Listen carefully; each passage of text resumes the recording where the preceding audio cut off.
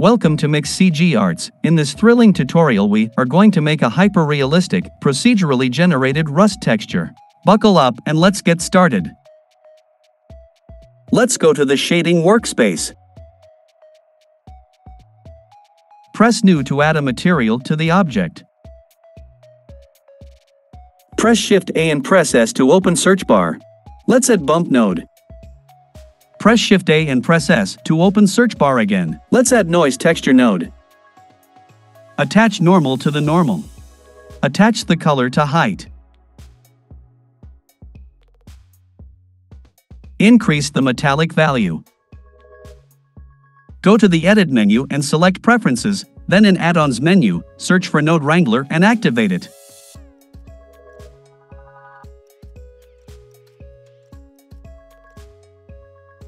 Press Ctrl-T to add Mapping and Texture Coordinate node.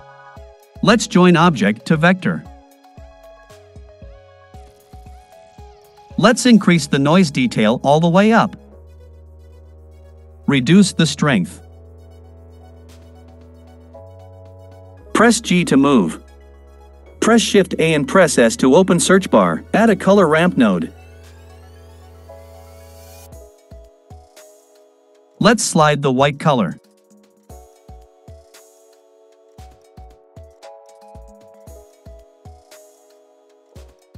Duplicate the bump node by pressing Shift D. Press Shift D to duplicate the noise texture node. Attach the color to height. Reduce the strength.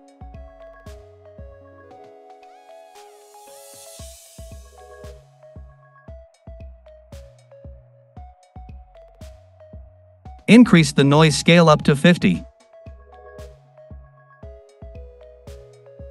Press G to move. Duplicate the noise texture again. Attach color to vector. Decrease the scale up to 20.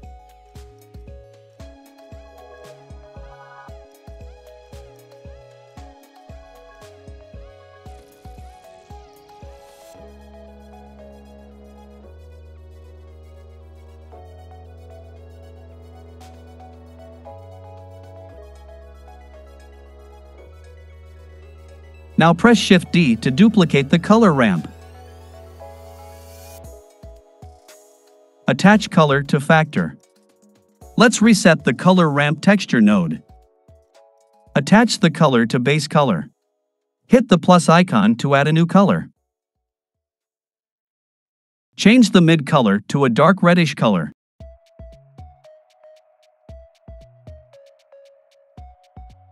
Let's add a new color. Make it lighter orange color.